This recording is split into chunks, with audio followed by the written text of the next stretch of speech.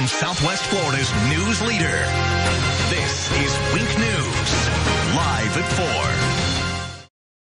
4. New on Wink News, when it comes to sleep, high-tech products are hitting the market. Yeah, they promise to help you get more rest, but do they actually work? Wink News anchor Therese O'Shea shows us a cool bed to help you catch some Z's. Allison Taylor struggles with sleep, waking up around 2 or 3 every morning. I noticed that I would get really, really hot at night, and I would wake up kind of sweaty. So she searched for solutions and found a special pillow. But it has special fibers inside that helps keep the temperature consistent through the night. From a BedJet that uses moving air to make things cool, to a mat that covers your pillow and can serve as an ice pack, there are now all kinds of new products hitting the market that promise to cool you off while sleeping. We really tend to sleep better when we have a cooler bedroom environment. Dr. Natalie Dodovich is with the National Sleep Foundation.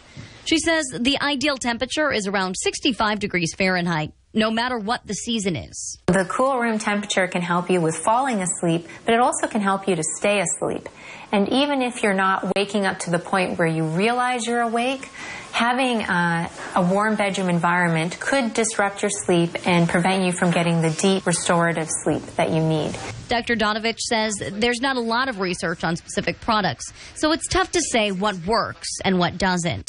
But for Allison, she says her cooling pillow worked so well, she's considering a cooling mattress, too. I've found that the less sleep that I get, the crankier I am, the more coffee I need, and it's just harder to get through the day when you're running on fumes. Therese O'Shea, Wink News, now. The Sleep Foundation says it's important to also keep your bedroom dark and quiet. For other tips on getting a good night's sleep, you can head to winknews.com.